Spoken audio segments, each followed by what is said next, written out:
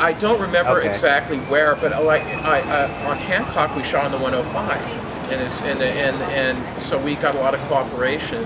In fact, I got a lot of phone calls from friends who were annoyed with me because they said that the traffic was jammed up around LAX, and they found out it was a movie, and it was the movie I was working on. And of course, my reply has always been, well, we're trying to keep movies in Los Angeles, so that's part of the the convenience factor of keeping people employed and keeping them in Los Angeles. So then, what was the difference between Hancock and Battle of LA? Well, we needed to control it. Hancock was a few days here and there and on weekends. Battle of Los Angeles was for several days at a stretch, and well, actually we ended up shooting weekends as well, but we shot for several weekends, and it was just, there was just no way to do that really in California, just with or in Los Angeles anyway, with the amount of control that we needed and the amount of road that we needed cleared.